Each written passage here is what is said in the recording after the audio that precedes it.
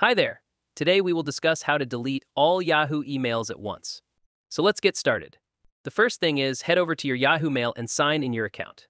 Once you do, you will see the same interface like me. And if I scroll down, you will see a lot of emails which I received from multiple websites and from apps. Now, how can I delete all at once?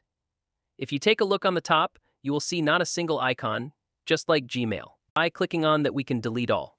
No need to worry, because for this I have a way. Just select a single email. Once you will select a single email on the top, you can see one selected. Click on this arrow and tap on this option. Now you can see all the emails are selected. Now in order to delete all, click on this delete icon and you can see 100 emails are deleted.